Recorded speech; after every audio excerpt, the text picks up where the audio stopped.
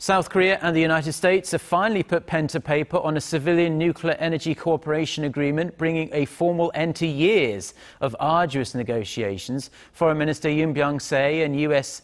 Energy Secretary Ernest Moniz signed the revision to the 1974 Nuclear Cooperation Pact in Washington on Monday local time.